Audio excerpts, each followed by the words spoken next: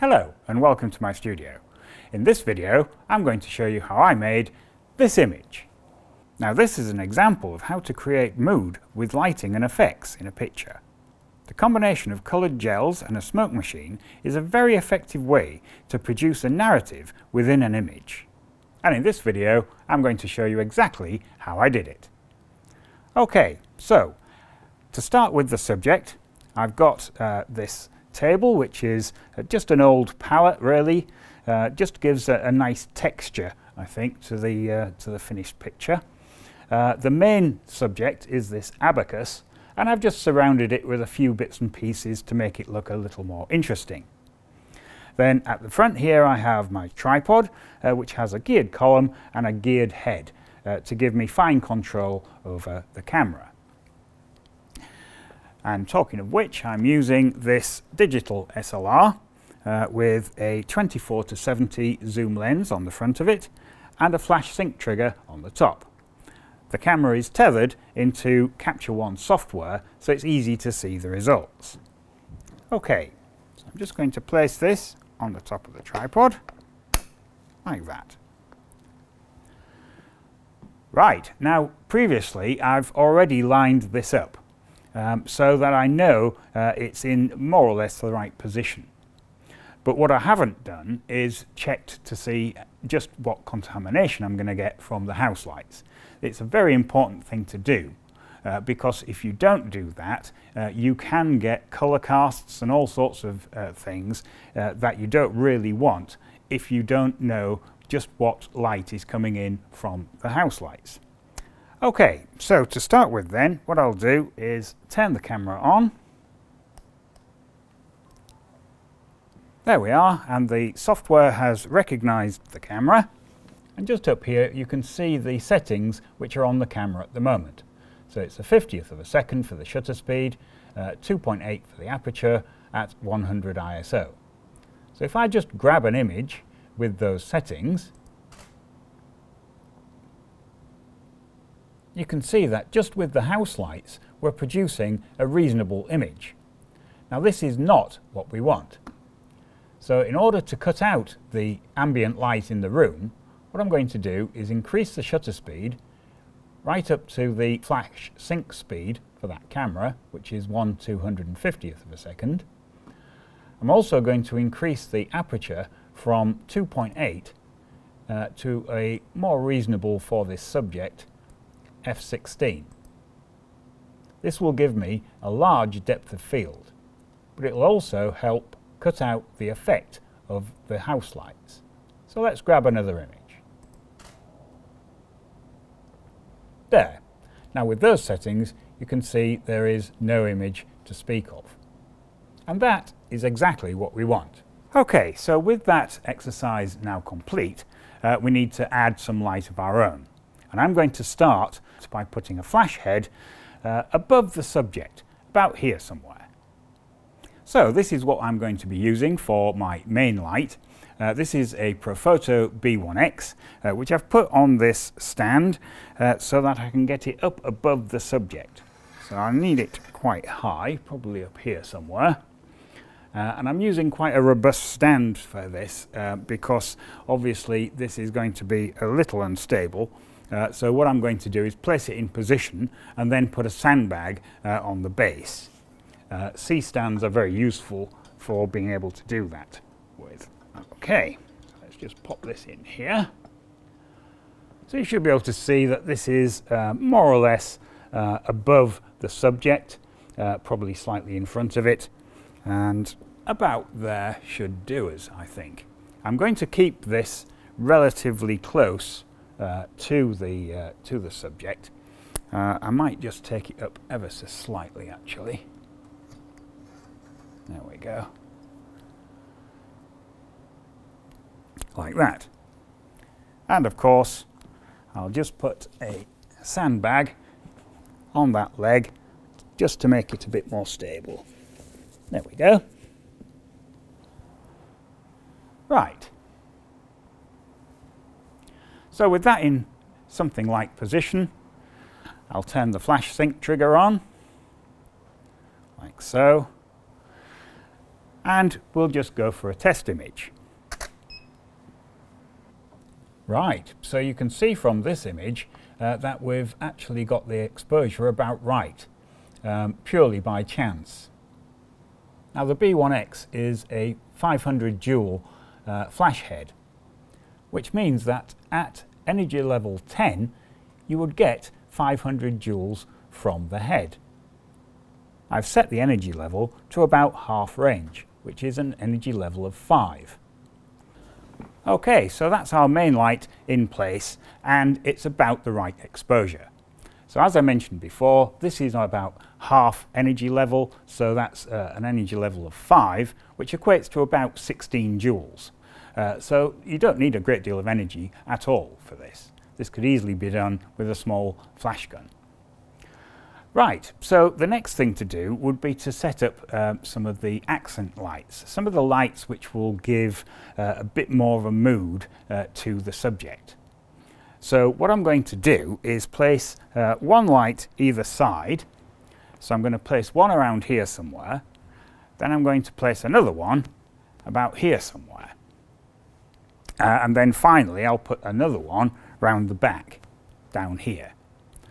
The idea of those is that they will just catch the sides of the subject here and just add a little interest, especially when that is combined with a smoke machine, which we'll do a bit later. So for the first of those lights then, I'm going to put another head. This time it will be a D2, about here, with a yellow filter on it. Here we are, so I'm just going to place this around here somewhere. Now the idea that I'm looking for is to get a flare in the lens of the camera, but I don't want the actual light to be in the image. So I'll just check that in the viewfinder. And yes, I've got the light in the picture. So I just want to move this round until it's just out of view. There, that should do it. Now in order to check the effect, what I'm going to do is turn off this head and turn on that one. Turn that off like that, and let's give that a try. And so this should now just fire on its own. Yes, there we go. So we're catching the table down here, which is what I want. But overall, I think it's possibly a little too far under. So I'm just going to take that up by one energy level, one stop, and I'm actually just going to turn it ever so slightly further round, which may increase the flare. So I'll do that, and while I'm here I may as well just turn that up like so.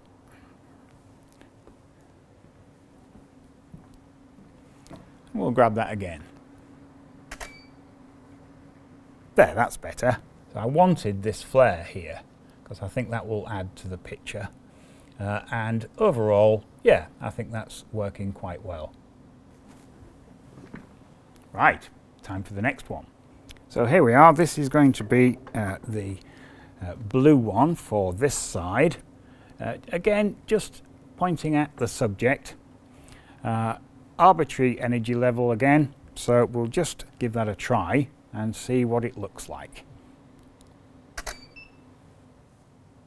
Okay, so you can see in this image we are getting a slight effect from it, but not enough.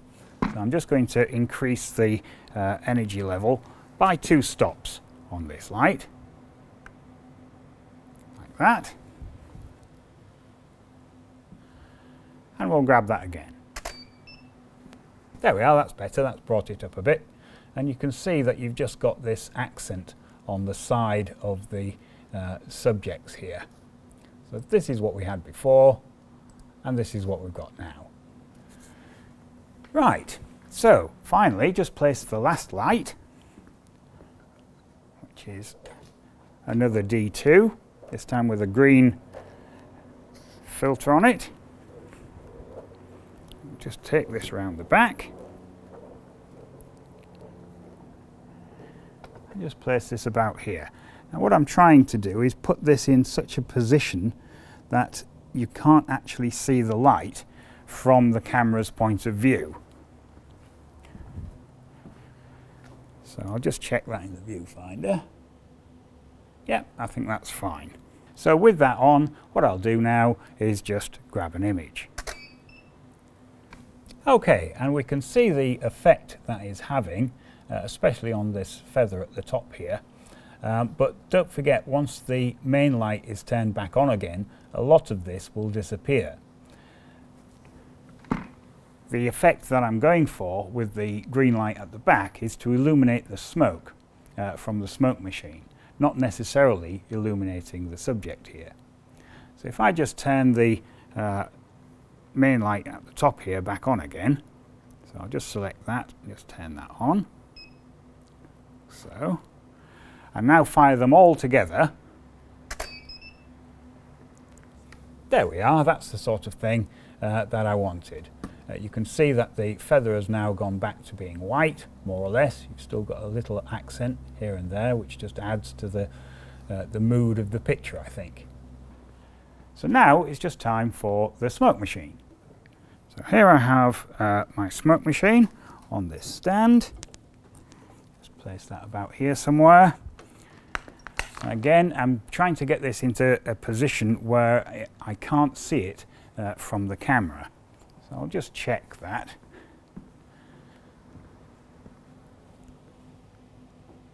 Yeah, more or less there, I think. What I'm going to do is just use this piece of cloth just to cover up the clamps and things to make it a little less obvious. I don't think we'll see it, but we'll just grab an image and just see if we can see it in the image. No, we can't see it at all. It would be around here somewhere if you could see it. Right, so all we need to do now is just wait for the smoke machine to warm up and then we'll give it all a bit of a try. Okay, now the smoke machine has warmed up, so I'll make some smoke and then grab a few images and we'll see what we get.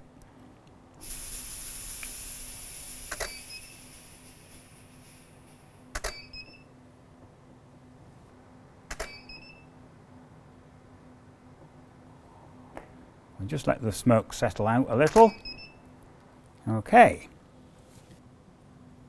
So if I just go back through the ones we've just captured, and we'll just have a little look and see if this is about right from an energy point of view from the flashes. I think it's okay. They look all right to me. That's quite a nice one. Right. So now it's just a case of repeat until you're happy with the result. So once again, we'll add some smoke and capture some images.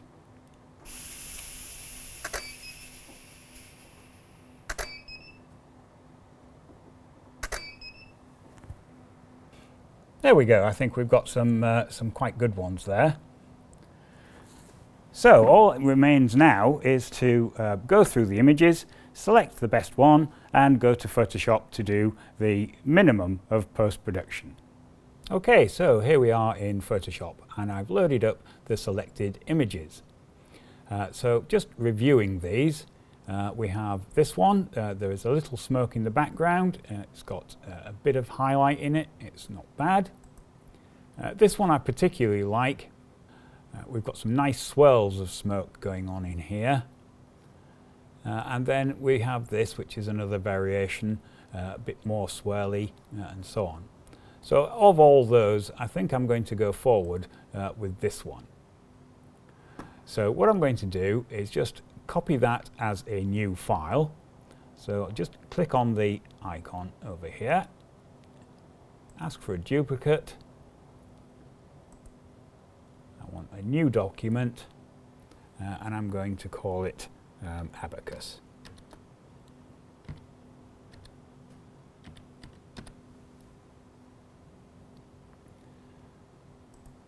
Click on OK.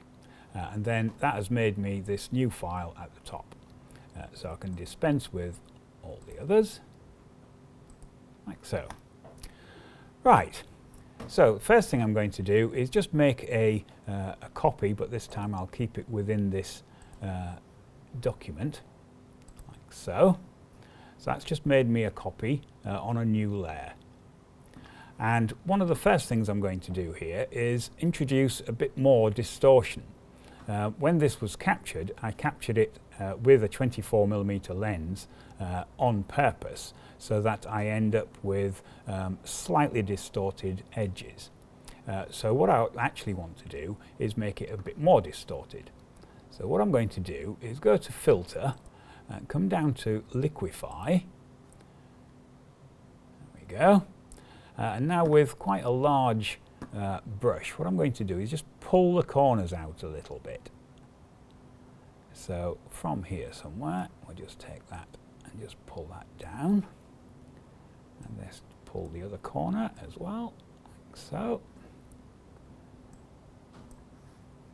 Just pull the top there. There we are. I want to bend the book, like so. So I've got a bend now in the abacus itself, which is what I want, like that. Yes, that's okay. Let's click on OK. There, I think that's worked quite well. And really, I don't think there's very much more that I want to do with it. I'll have a look at a crop. Now I'm going to pick 16:9 because this is going to be destined for the video, and really that's pretty good as it is. I might just move the whole thing up a little. I don't want to go too far because I want to keep the feather in. Yeah, I think that's all right as it is. So I'm just going to click on OK, and there we have it. With the bare minimum of Photoshop manipulation, this is more or less as it was captured in camera. We've ended up with an image which is full of mood, has a bit of a narrative going on, a bit impressionistic. I think that's ended up with a very nice still life study. Okay, well I hope you enjoyed seeing how I made that picture, and if you like watching these sort of things, do click on the other images as they appear, and don't forget to subscribe. Thank you very much for watching.